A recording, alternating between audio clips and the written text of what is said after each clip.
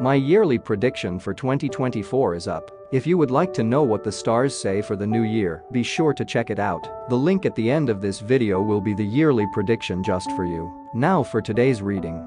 Good morning, Gemini. As the Virgo moon aligns with the Capricorn sun in the early hours, a cleansing energy envelops you, empowering you to step into the new year with a refreshed perspective. Channel this energy into creating new structures that prioritize self-care and foster healthier relationships. However, be mindful of potential challenges as Venus and Saturn square off. Take note of any existing red flags within your dynamics and patterns, and consider how you can address them to create positive change. Emotions take center stage tonight as Luna and Uranus connect, offering insights and enlightenment. Consider journaling or engaging in deep conversations to explore your feelings. Additionally, with Mercury stationing direct in your solar 7th house, you're equipped to repair any rocky dynamics that may have strained your relationships recently. Good morning, Gemini.